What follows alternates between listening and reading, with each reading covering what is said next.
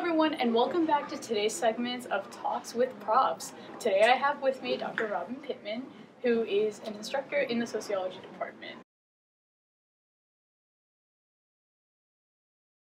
Can you tell us a bit about where you're from and where you went to university? Oh, okay.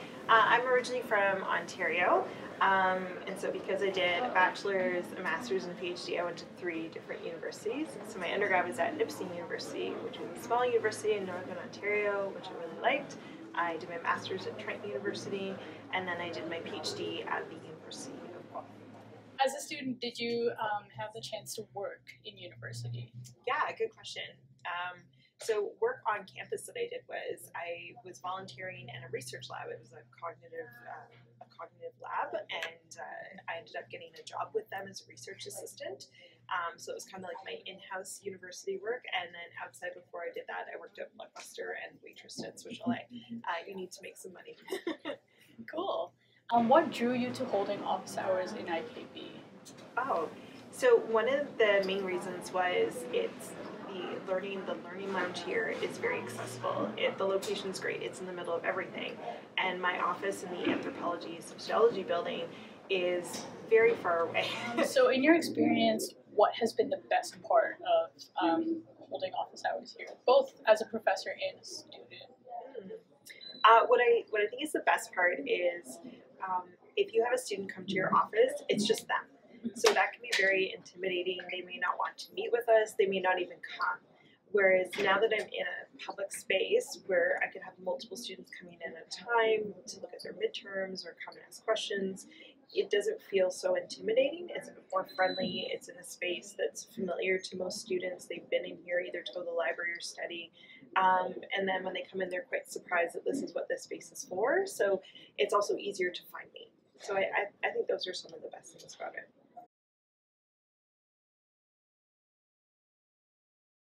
Favorite food on campus? Ooh, Mercante's pizza.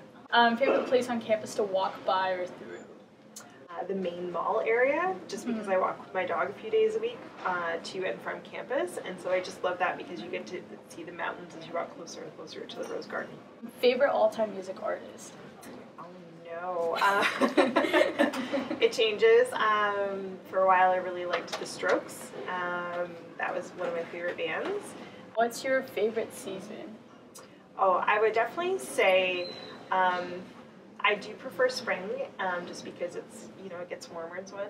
But it's actually my second favorite. My first one is fall. I love watching all the colors change, and also too the fashion changes. So we also get to have those nice warm sweaters, and but it's not too cold, but not too hot.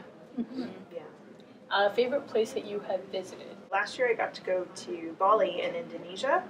And it was probably absolutely surreal. Down the street from our hotel was the monkey sanctuary forest, and that was probably one of the most surreal things you'll ever experience. Is a couple of thousand monkeys running around, and they own the place, and you're a visitor, and that was a really fun place to go. What's a place that you've always wanted to visit? Good question. Japan is actually on my list, and so is Australia. The top pick for book that you're either currently reading or have read before?